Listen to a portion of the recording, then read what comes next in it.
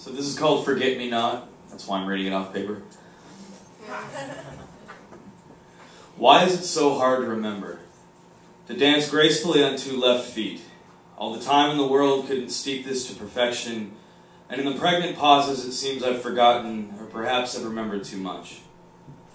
In the breath between cadences a thought kicks the door in, and it pours in with the stink of waking to a clammy afternoon post-4-day bender, and I could swear a piano just came off the roof.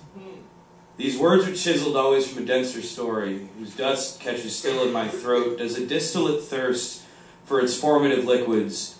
Just as roots drink the rain, there's a quivering dendrite waiting for the synapse to spark. And what I mean to say is, it stands on such brittle precision.